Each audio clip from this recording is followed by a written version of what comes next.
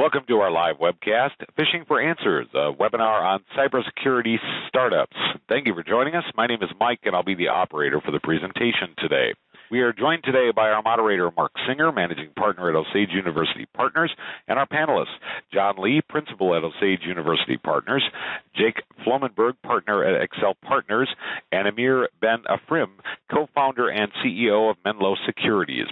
So at this time, I'd like to turn the microphone over to our moderator, Mark Singer, to begin with opening comments. Hello, everybody. This is Mark Singer, and I'm a managing partner here at Osage University Partners, and I'm in charge of our tech investment practice. Today, we're having a conversation on cybersecurity startups, and we're particularly pleased to have Jake and Amir join us. Jake is from Accel Partners, and if anyone on the phone doesn't know Accel, they're a top-tier venture capital firm with a very strong practice in investing in security companies. And Amir is CEO and founder of Menlo Security, which happens to be a university spin-out in the security space, and Osage University Partners is an investor in Menlo. We selected cybersecurity as a topic because over the last few years here at Osage, we've seen a significant uptick in the number of high-quality university spin-outs in the security space, which mirrors the uptick in activity we've seen in the security market overall. As many of you on the phone know, OUP tracks all of the spin-out activity from our partner universities, and our own internal data shows that 2016 was a record year for new university spin-outs in the security space. Our goal today is to provide guidance regarding how to think about the security market overall, and specifically how to approach creating a university spin-out in this space. As the moderator mentioned at the beginning, this webinar will be structured as a panel with Q&A. We will have a few slides presented that will contain some data points relevant to our discussion. If you happen to have submitted questions prior to the webinar, we really appreciate it, and our panelists will be discussing those questions. If you have not yet submitted any questions and would like to do so at any time during the webinar, you can send in a question using the text chat located on the right side hand of your screen. Sometimes you may find we'll rephrase your question slightly, so you may hear the substance of your question with slightly different wording. So I'm now going to turn it over to our speakers for brief introductions. After that, we'll spend some time focused specifically on what it means to be a university spin-out in cybersecurity, and then we'll broaden the discussion out to talk about trends overall in the security space. So John Lee, I'm going to start with you. Would you like to quickly introduce yourself? Hi, this is John Lee. I'm a principal at Osage Partners. I work largely with Mark on various infrastructure and enterprise software investment opportunities. Over the last few years, we've been looking at quite a few opportunities in cybersecurity, and I'm excited to discuss some of these with two leading experts in the area. So thanks a lot for joining, and look forward to the webinar. Great, thanks. So Jake, it'd be great if you could take a minute to introduce yourself and also talk a little bit about your focus at Accel. Sure. So my name is Jake Flomenberg. I'm a partner at Accel. I've been here for about 5 years. I come from Splunk and Cloudera, so a lot of my initial focus in investment started on the data side of the house, and I spend time on data, security, cloud, SaaS, basically all things enterprise. And Accel, just really briefly, really invest in all stages. So from $100,000 seed stage check to $100 million growth equity check anywhere on the planet, but really focus on seed and Series A and technology-driven businesses. Great.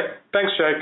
So, Amir, it would be great to have you talk about your background, and then afterwards, I'm going to ask you to tell the story of Menlo and how university technology fit into the early development of the company. Sure. Thanks, Mark. So I've been in cybersecurity for about 20 years. Actually started my career there at a company called Checkpoint Software, which is still around and prominent company and so on. I joined them in '98. Eventually led business and corporate development for Checkpoint. Left them to do a startup of my own, where interestingly, Accel was one of the investors. So it's kind of a small world here. That company, name is Altor Networks, was acquired by Juniper Networks, where I ended up leading cloud security efforts for Juniper. And then finally departed Juniper and started this latest venture here at Menlo. Do you want me to kind of jump right into chatting a little bit about Menlo, Mark? Yeah, it'd be great to have you rewind the clock to the beginning of Menlo, again, with a particular orientation to the Berkeley technology that went into Menlo and how all of that came to become part of the company. Sure.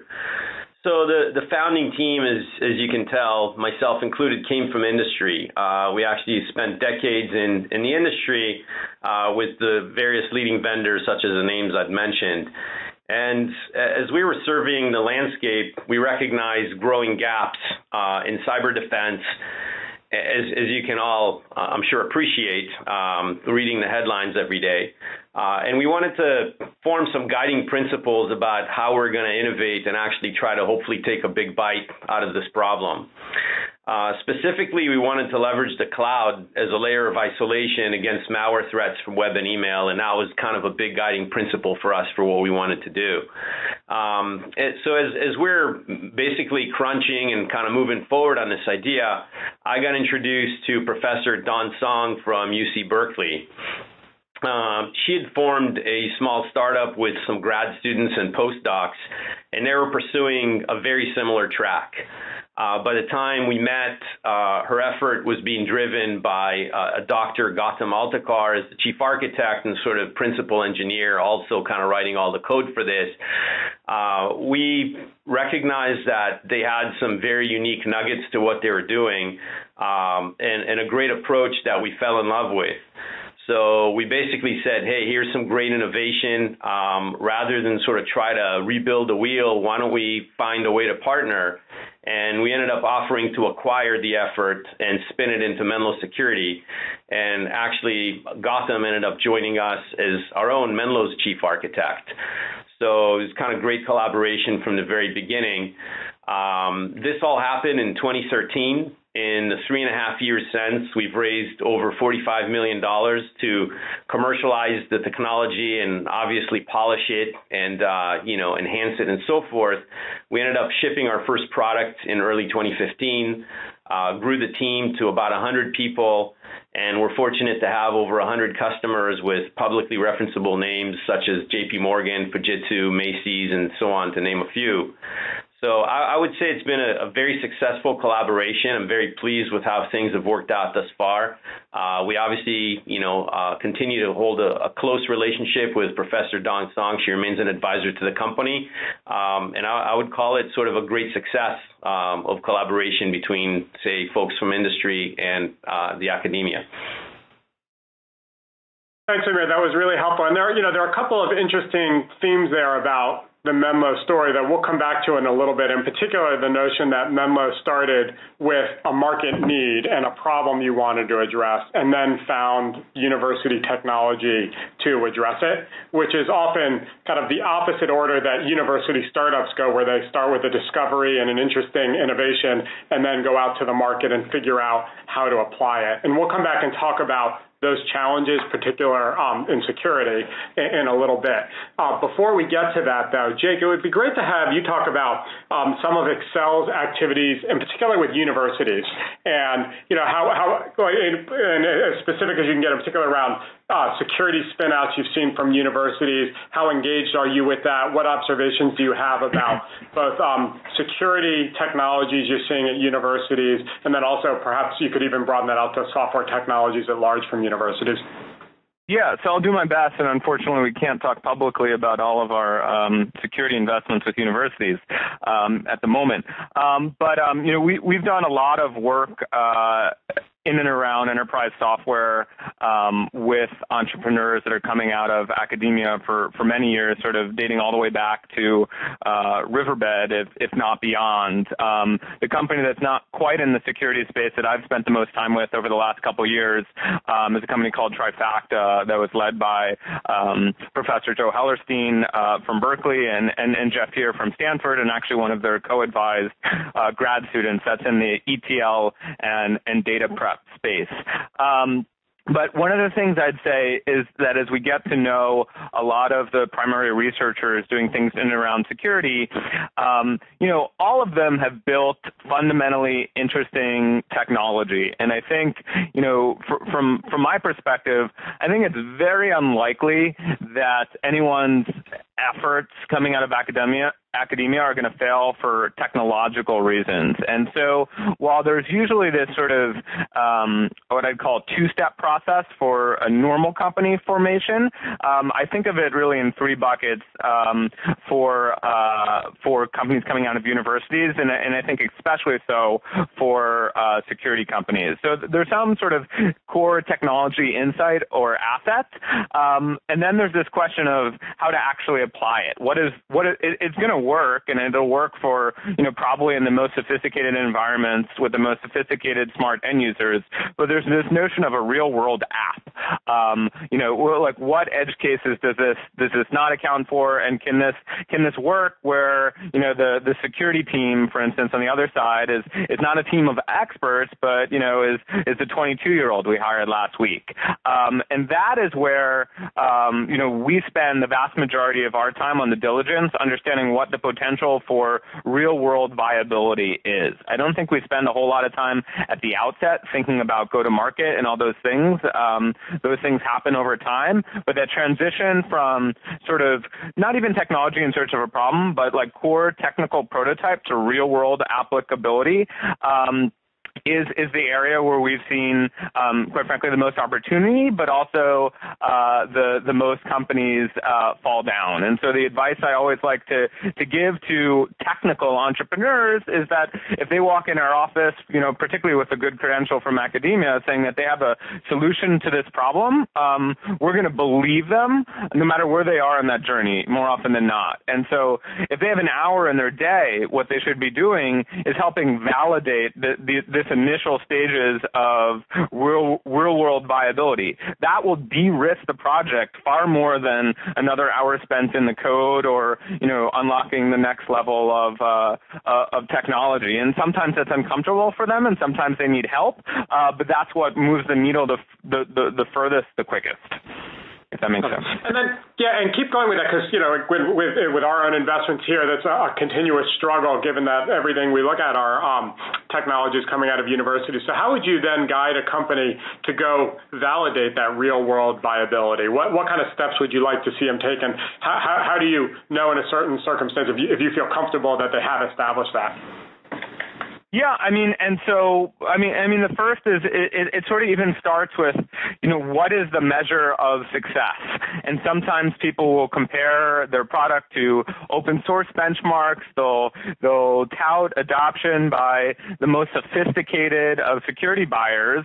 But the real world, when the rubber meets the road, is like most people, by definition, are not in the top 1% of security sophistication. And so validating in the mid-market, right, to understand what the path to adoption is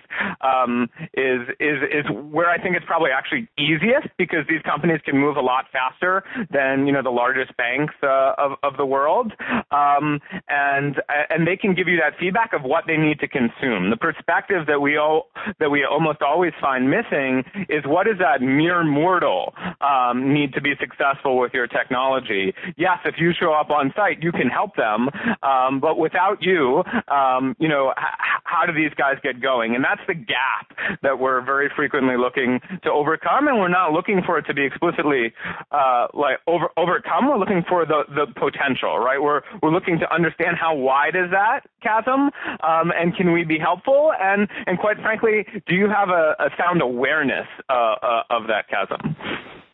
Okay, that's helpful. And part of what I was trying to understand from your perspective is, we have on the phone lots of licensing officers from universities and some academics. One of the questions I think they all have is, what do those data points need to look like? So is it to show that there's validation? Is it that they need to have had 20 customer conversations? Is it that they need an actual kind of joint development agreement? Do they need to be proof of look, concept? I think contracts and money and all those things are great, but I think the earliest proxy is people vote with their time, and so you can call it not even a customer reference, but like a viability check, right? To say, hey, I've lined up 4 people on the other side that have given me this sort of, we'll call it a verbal MOU, right? To say like, if you build this, I will deploy it. I will be a design partner for you,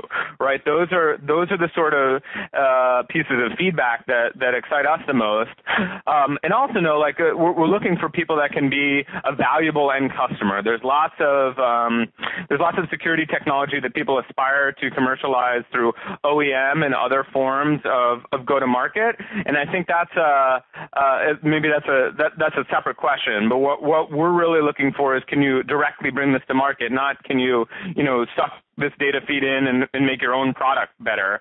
And so something to watch out for is I think it's great to spend time with other security companies, but know that we'll view that a little bit differently than a normal enterprise customer adopting your technology or agreeing to try it.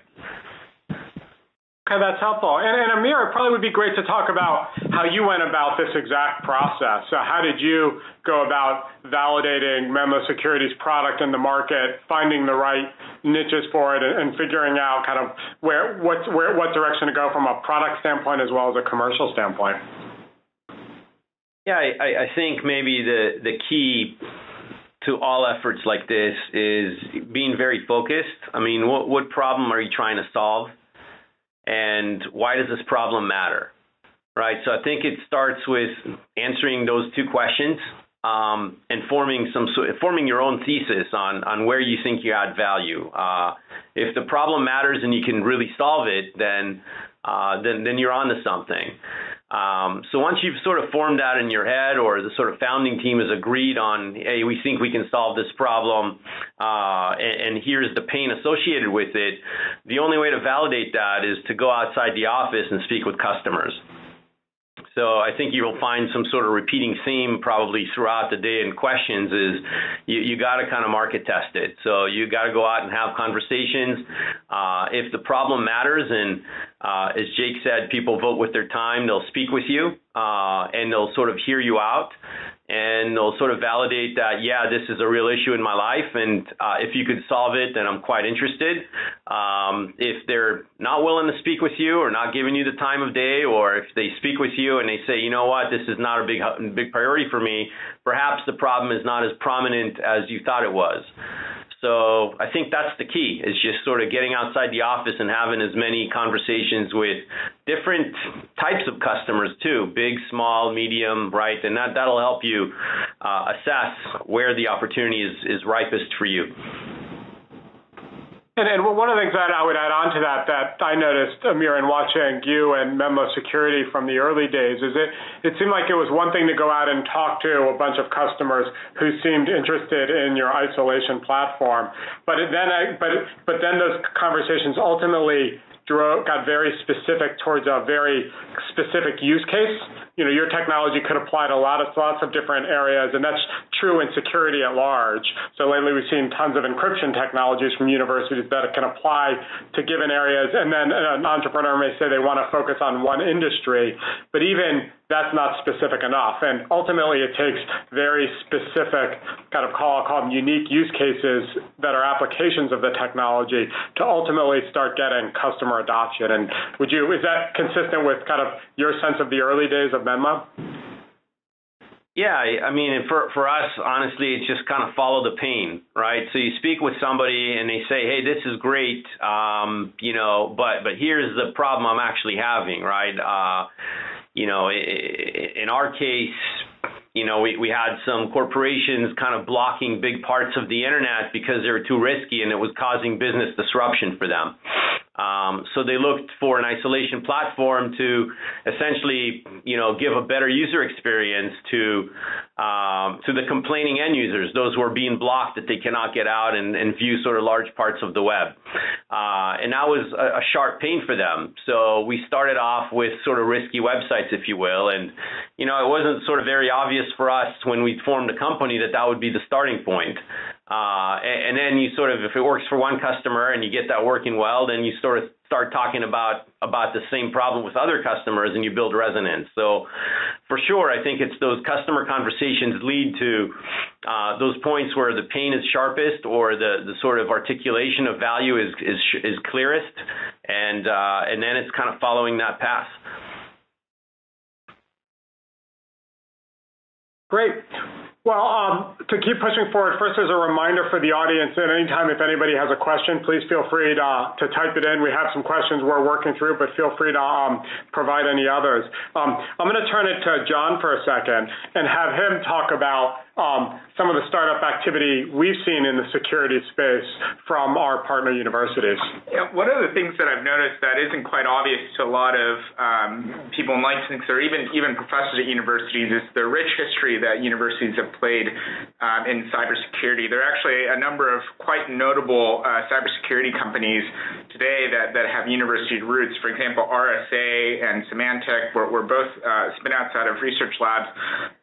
Juniper and Cisco, while they were not initially started as solely focused on cybersecurity companies, both came from research work at Xerox PARC and at Stanford. And so, the space has had a lot of contributions from the university ecosystem and from PIs and researchers in the past. And, I just thought it was important to note that. As far as the landscape today, we're seeing a lot of pretty interesting stuff come out of universities. I would say that in recent years, we've seen a lot of next-generation encryption companies like Dyadic. They're using things called secure multi-party computation or secret sharing to create new ways of authentication or key management.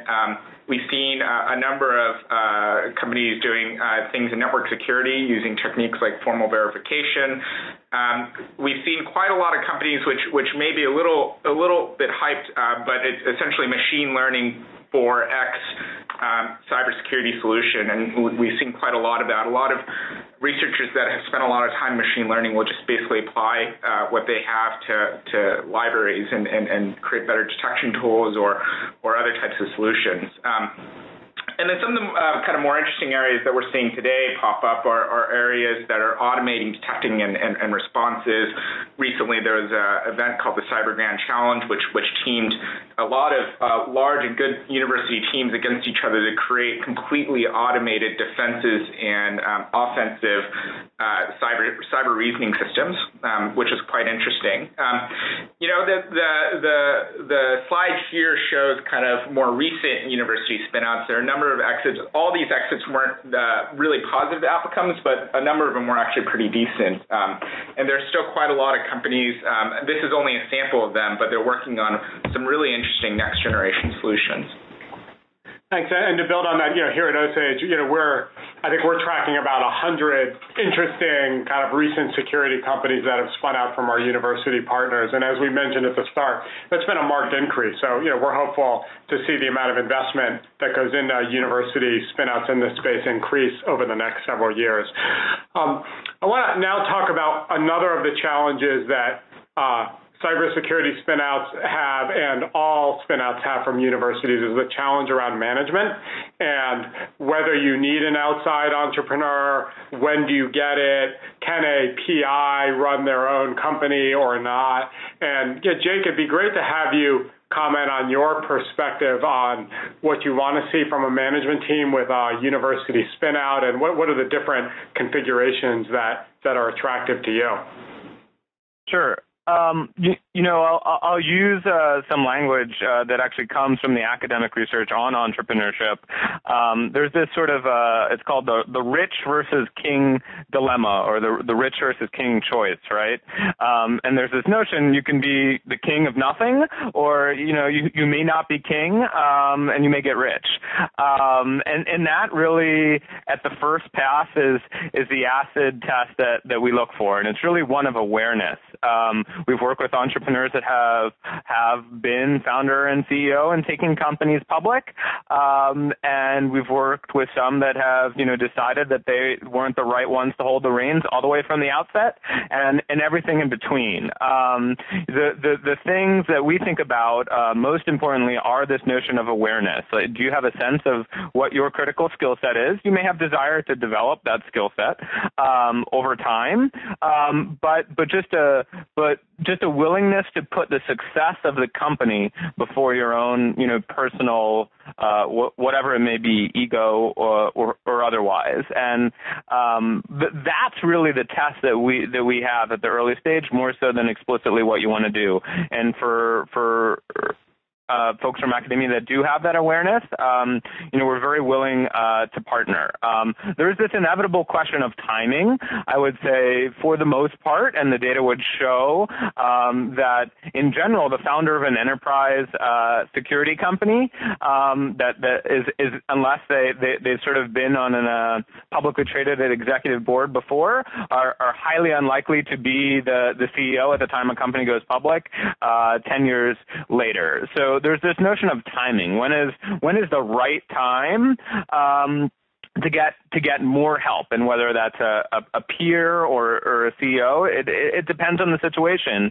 And what I'd say is there's a balance to strike between really, quite frankly, the attractiveness of the person that you can recruit on the other side. Something that has no commercial customers may not be as appealing for someone to come and help you run as something later stage. That person that has all this later stage experience might not be the right person to help you get things off the ground. I would almost say you should be so lucky to find someone that you're willing to give up that much equity for to help you along your way. There's a lot of professors that say, hey, I would love to be CEO. I think I'm going to have to be involved in the initial sales process, and then 1 year in, I would like to hand over the reins. And maybe that means I will go back to be the CTO. Maybe that means I will go back to academia, and I will be a quarter time or half time, in all other sorts of configurations. And it's more about just an awareness and a mutual agreement on how to have these discussions over time. It could be, as in sort of the case, Amir's case, which we can talk about, where, Dawn was very involved at inception and decided that she didn't want to be, day-to-day hands-on going forward. And that's fine too. So all of these work. Trouble is where you can't have an open and honest dialogue about what's going on. Great. And that's very consistent with what we see here, where there are some academics who really want to be CEO and believe they can, and in some sense are unwilling to engage in the dialogue around that, and that makes it more difficult. There are others who simply don't want to do it and just want to be a part of it, and then you have to figure out how to find the right team. And, the ones in the middle, again, what we want is to have that same transparent, open dialogue about how do you know if somebody's going to be good or not, and how do you balance an academic with other people around the table. I would say from our standpoint, most of the time, the businesses we are funding, there is not an academic as a CEO, but usually they are deeply affiliated with the company, as happened with Menlo. Hey, Mark, I'd like to add just a little comment here. And this is more just for entrepreneurs coming out of academia doing this for the first time. I strongly suggest for people to get advice. There are infinite pitfalls you can avoid by simply finding experienced folks who've done this before. It can save you from making common mistakes that are going to be very costly down the road. And it can also help you think about how to properly set up and structure your business and think about sort of getting outside help and all that type of stuff. So, again, just like anything, people have done this before, and kind of surrounding yourself with folks who were willing to kind of give you that advice is super helpful. I know it's been helpful for me. It's my third startup, and I still have sort of a go-to group of people where, I get their advice quite frequently, actually, as the business grows, as things change. It's nice to have that outside perspective. That's a great point. And to build on that, Amir, how would you, if you were to guide an academic, how would you guide them to go find that advice? how do they look for those people? What types of people are the right people to provide advice, and how should they go about that process?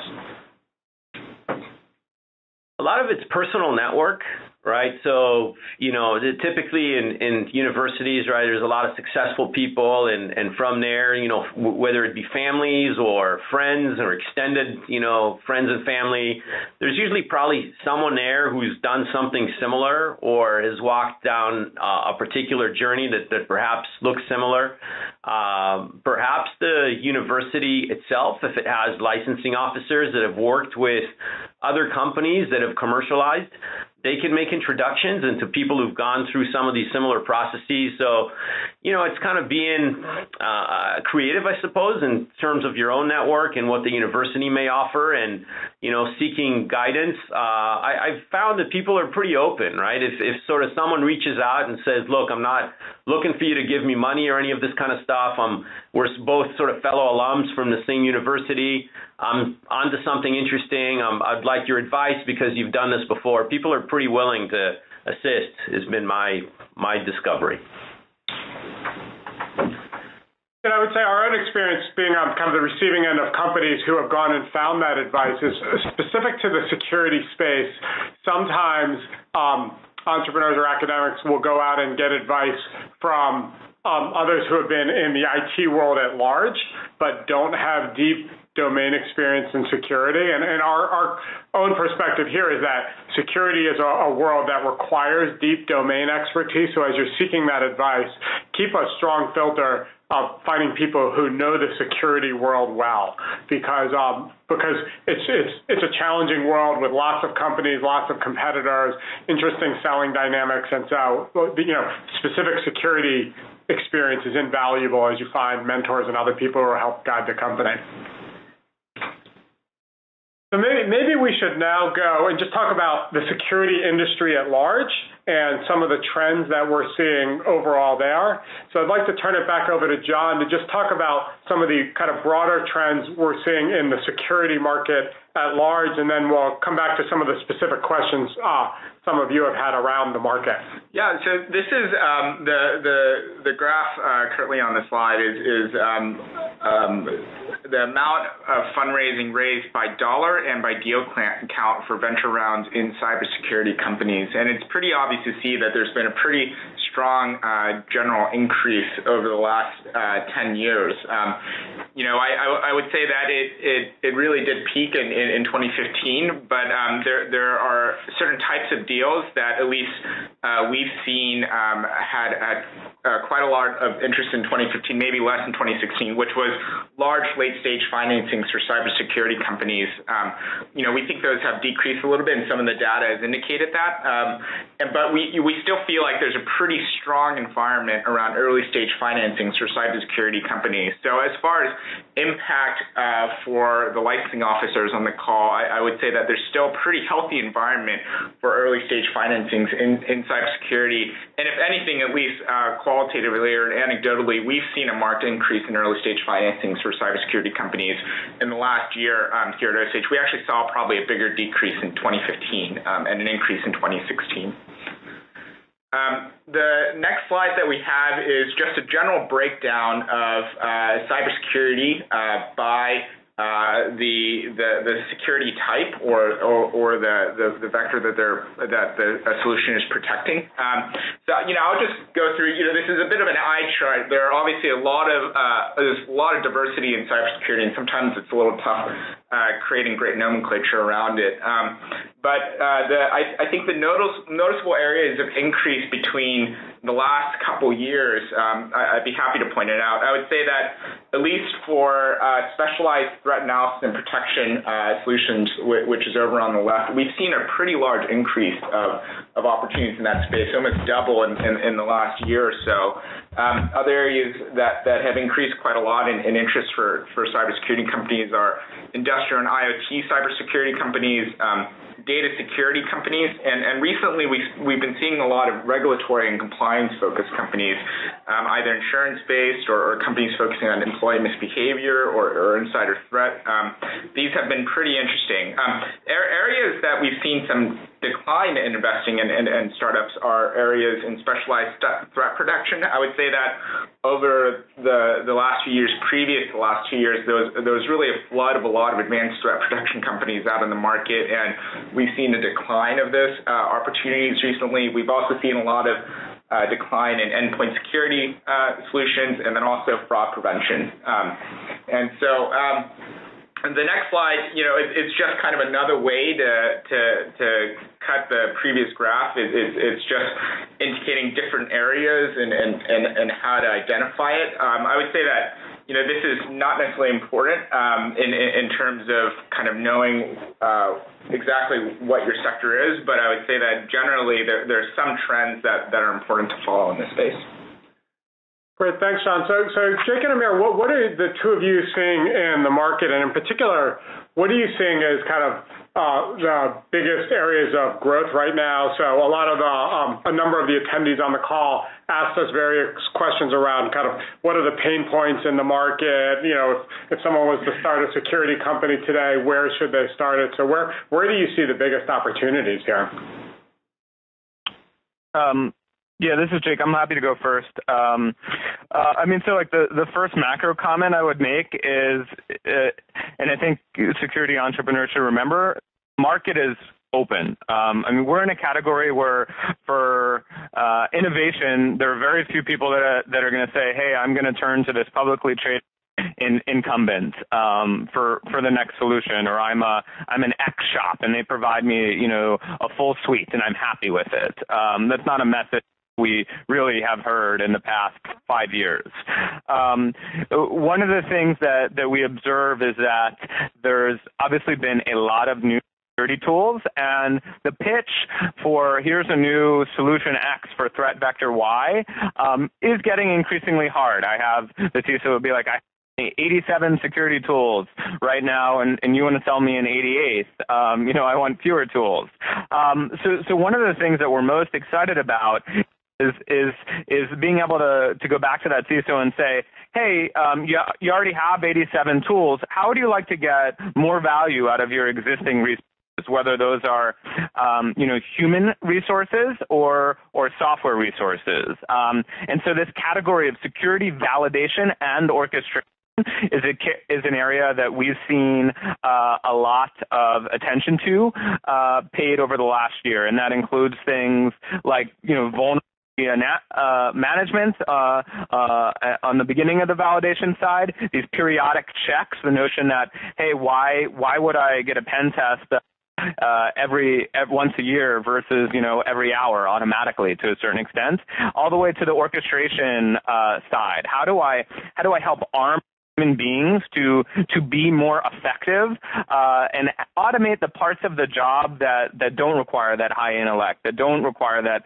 human in the loop? Hackers are starting to automate as much as they can, and they only need to get through once. So that area, we've seen a tremendous amount of investment over the past year. Other cloud security. Cloud security is in the early days. Even from a basic access management perspective, I'd tell you that anecdotally, I've walked in and looked at the admin credentials for usually AWS for many, many unicorn companies in the Bay Area, and the number of people who have a single credential where someone could delete the sum total of the production application and all the backups is unfortunately quite shocking. And so some of the security solutions that we need to fix these problems are honestly not that complicated, and just a little bit would move the world quite forward. Data encryption and protection remains an area of interest. I think it's one of the areas that a lot of large enterprises will tell you that they get the highest sort of ROI on. The notion app-centric security, whether that is, maybe the future of these things like WAF and where exactly are things going to sit out at the perimeter, going to be much more contextual to the application to make more dynamic reasoning decisions versus static rules. And then further out, things like container security, we're starting to see a little bit more adoption of right now, maybe CISOs who want to check a box but have plans to do more interesting things over time.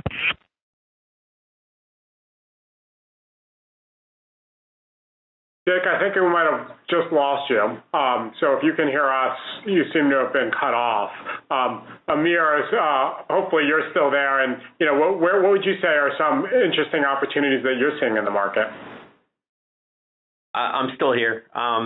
So I'd say kind of what's hot right now, where I see kind of a fair bit of buzz and perhaps sort of large deals happening and so forth.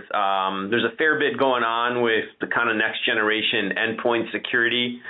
Antivirus just as a concept, which is really the primary endpoint security agent, if you will, has kind of outlived its usefulness. So people are definitely looking at some sort of combinations of machine learning and sort of file and kernel analysis that go beyond the traditional virus type stuff. Both the incumbents are starting to innovate there a little bit, as well as some new companies that have risen and gotten a lot of attention for themselves and kind of have grown pretty quickly. So definitely a hot market. The cloud access control type stuff, sort of who's allowed to go where, who's allowed to use Salesforce, what files are they allowed to upload to Salesforce, and so on, is a space that's getting, a lot of adoption.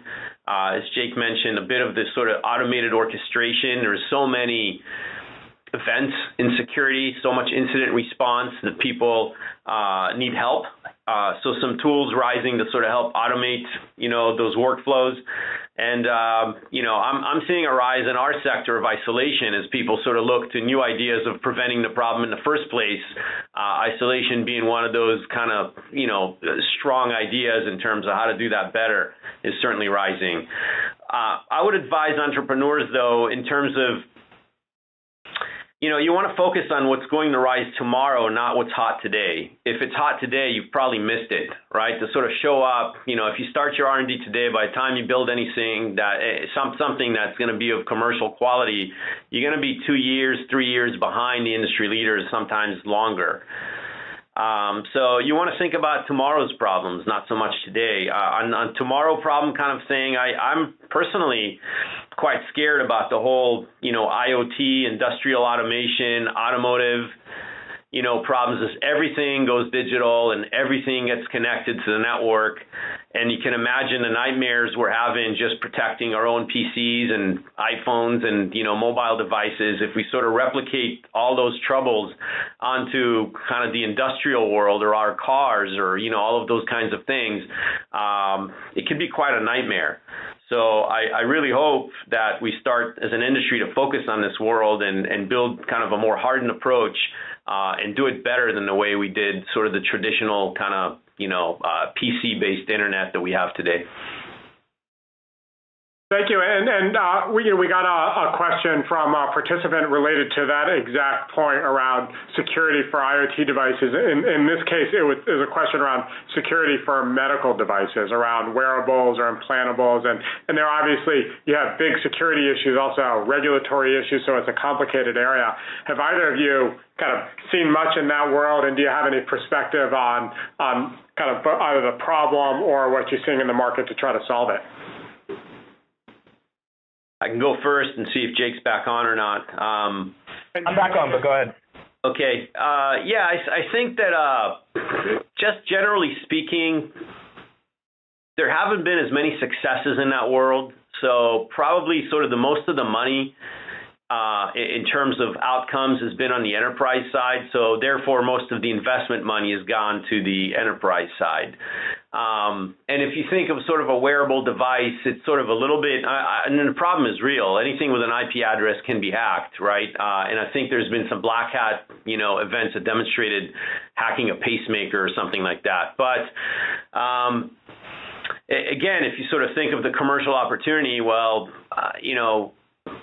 who's going to pay for it, and how is that going to come about, and what motivation do people have to go do that? I think it gets a lot of attention because it's kind of an exotic problem that has some pretty grave consequences, but it's not perhaps is sort of commercially viable. So I think that's the key is like, what about kind of all the IP connected devices in hospitals? Think of MRI machines, right? They all run probably a Windows console somewhere in the back, and then it gets connected because, your MRI goes out over the network and gets stored somewhere. And that Windows console probably hasn't been updated in 10 years. And if any of you are in the security industry, you know it's sort of an unpatched version of Windows that's 10 years old. The security level of that's not very high, right? So I think there's tremendous opportunities here, but then it's kind of, waking people up to the priority, and I'm, absolutely certain that the hacks are coming. They've always come before, and they always will. So I'd add a couple of things. First, I'd say that I think it's very true of perhaps like the industrial manufacturing industry and maybe partially true of the medical and healthcare industry. First of all, a lot of these technologies, to Amir's point, are actually much older. In addition to old unpatched machines, you have these sort of esoteric protocols, and quite frankly, you have systems where some of the basic things that we might try to do don't work. Sometimes interrogating the network, could actually break your devices, almost sadly, because of the way that they've been built.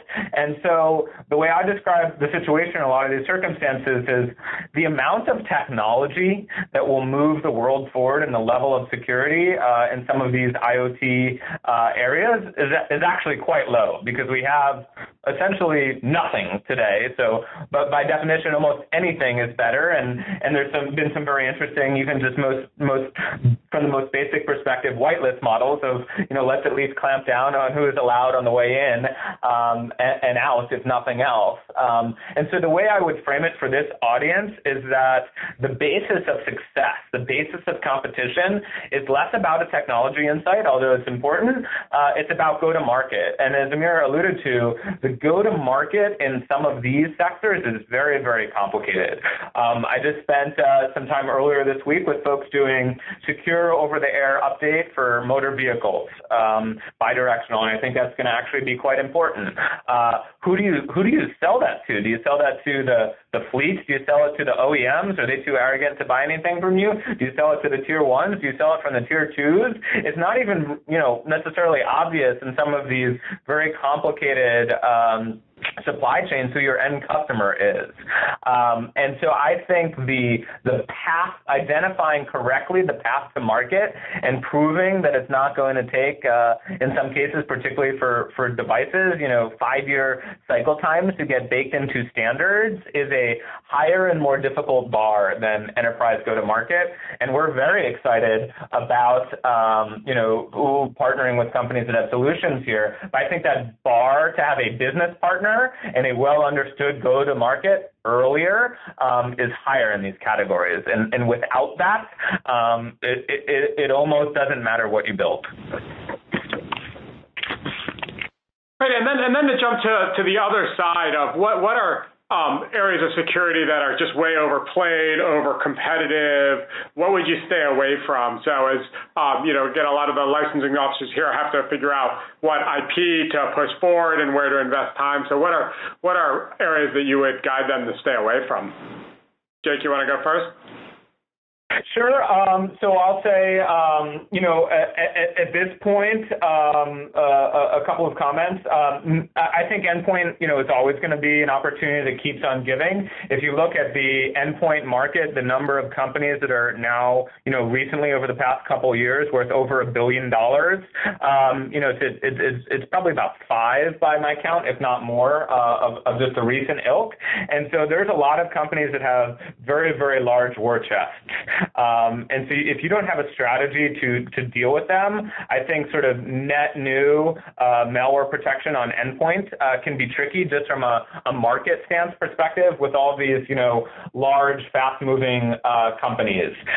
We talked about some of the advanced security analytics. I think there's some markets that started off, I'd call like user behavior analytics, a market that, we studied for a long time and sort of came to the conclusion that this is an interesting feature, but perhaps not a product category, and belongs inside or as part of some other solutions. And we've seen companies that started marketing themselves as user behavior analytics that now today market themselves as SIM. And I think that's maybe not the right categorization or nomenclature, but I think that's indicative of some trends we're seeing in that market.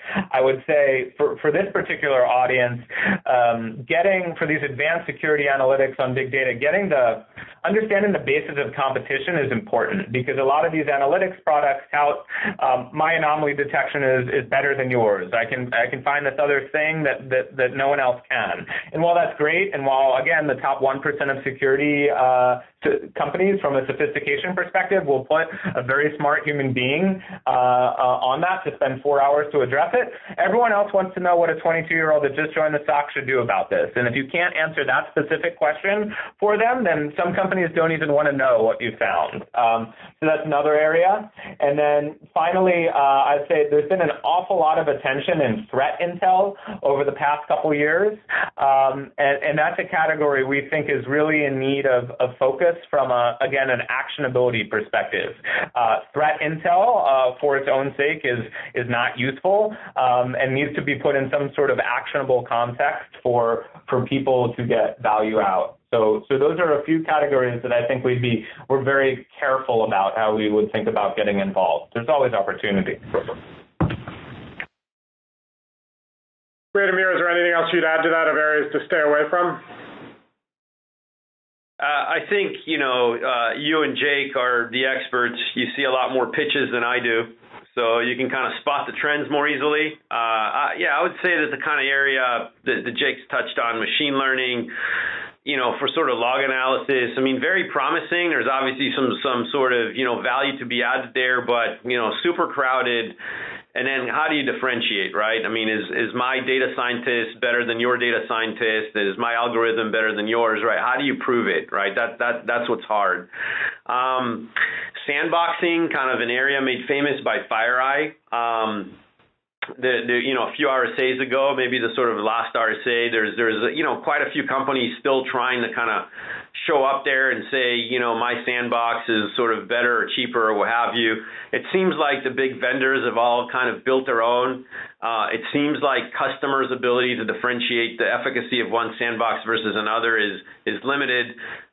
So it feels a little bit hard to kind of differentiate in that particular area. Now, if someone built something amazing and it caught everything that everybody else is missing, perhaps there's opportunity. But, unless you have one of those, it's going to be tough.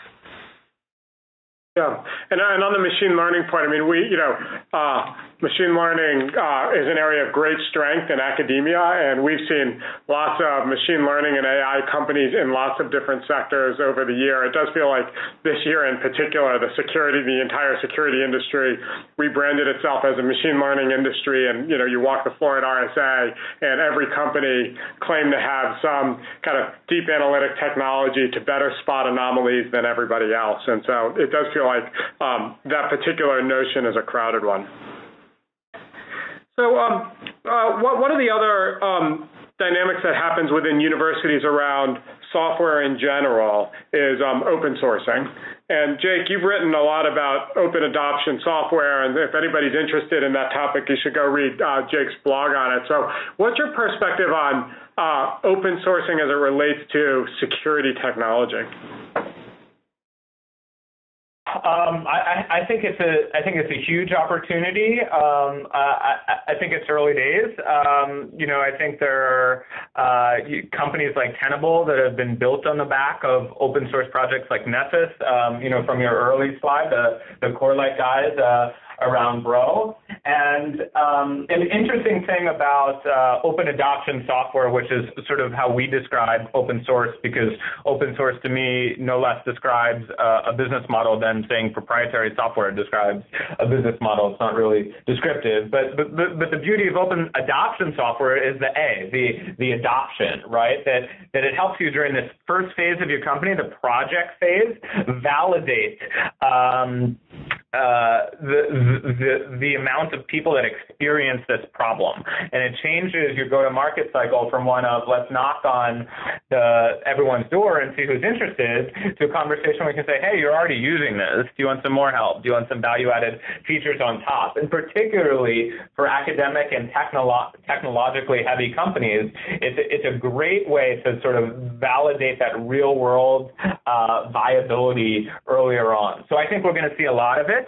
I think there's also a great role for open source and open source standards to play in intercommunication, right? And so if I'm a large company and I want to share some intel, some threats, something, but by what standard do I do that? Or if I'm building content, whether that's in my SIM or in my security orchestration tool, how can I take that with me? How can I avoid this problem of lock-in? And so I think we're going to see a lot of different forms of open source and community building. Open source in many ways is maybe more similar to freemium than people would give credit. And so just thinking from a go-to-market perspective, how are we going to get people to try? How are we going to get people to pick this up perhaps in a time of need? And if they get some value out of either that free tool or that open source bit of software, you have an advocate. You have someone that cares about you before you try to go in to make a commercial sale. The book has really yet to be written on publicly traded open source companies. We have this example of Red Hat, which was created by the financial institution and the financial institutions in a weird way, as well as Hortonworks, which has much more a support and services model, which I don't fundamentally think is the right way to build security software. So, last comment I'll make on this point is there's really three stages of building an open source company: project, something open source; product, how am I going to delineate what's free, what's not, what can I charge for, and doing that in a way that's in harmony with my ecosystem; and then profit, right? How do I grow a scalable business? And so thinking in advance of that project versus product, what can I afford to give away that's of value that the community will care about? Yet what am I thinking about now, right, that is going to be my potential lever for monetization down the road? That's an important thing to think about early on. Great. And so we're getting close to the end of time, and I think we'll end with one last question. Maybe, Amir, you could comment on this, which is kind of what the current kind of political environment means for security. So we all know what's happened around state-sponsored cyber attacks regarding the election, and most recently, the WikiLeaks release regarding the CIA. So what are you seeing in the market, Amir? Does that impact buying behavior? Is there more interest in the market? And do you think any of kind of the things we're all reading about online affect the security industry? So I think we're just seeing the sort of grave consequences of kind of how porous our cyber defense systems really are. So, I mean, I've been doing this for a while, right? It used to be that a bad guy would deface your website and maybe put some sort of pornographic images there, or, kind of make you look silly or something. And then it kind of like viruses would go on to wipe your hard disk or something like that, right? I mean, there was like some kind of, gamesmanship, if you will, associated with that. And then it kind of went on to Intel, kind of gathering information and maybe stealing some trade secrets and so on, which is sort of the more recent variety that's still going on. But now we're seeing it sort of trying to affect the fabric of our societies, as we saw with the last election. It was incredibly easy, actually, to sort of hack the DNC and sort of get those emails out there. And I don't know, say what you will, right? It definitely sort of played out as a factor in our election. It was in the news every day, and those emails were getting leaked, right before election time. And from what I understand, it was a pretty simple phishing attack that asked people to reset their password, and it was a fake reset page, and about 30% of the people clicked the link and did it. And it just goes to show how easy it is to effectively steal information, infect machines, and so forth. So, yeah, I think in general it's definitely kind of elevated the need for society to really think about this problem and kind of do things better. I would say, unfortunately, there aren't, a plethora of amazing solutions out there for this kind of stuff, which is why people keep getting hacked. I think we're going to see more of it. If it's worked well, we'll see it again. Now there's the French elections going on, and and then there's German elections after that. So I suspect we'll continue to kind of read about this stuff for a long time to come. Great. Well, unfortunately, we're out of time. So first, I want to thank Jake and Amir for being our panelists today. This has been a wonderful discussion with lots of great insight. If there are any of the participants who have any additional questions or questions that weren't answered on this call, there were a few questions we did not have a chance to get to and a few that were kind of perhaps very specific that were difficult to get to. We're happy to try to answer them offline, so feel free to follow up with any of us offline. And if anybody in particular has any follow-up questions or comments, they should go to Kirsten Lloyd. I believe all the participants have Kirsten's email. Similarly, we'd be happy to connect people to Jake and Amir if they're interested in speaking with them. Just go to Kirsten and we can facilitate that. As you finish the webinar, a survey will appear requesting your feedback. It's really helpful for us to get your feedback to know what we can improve on for future webinars. So please go ahead and fill that out. So this concludes today's program. We really appreciate everybody's participation, and thank you and have a great day.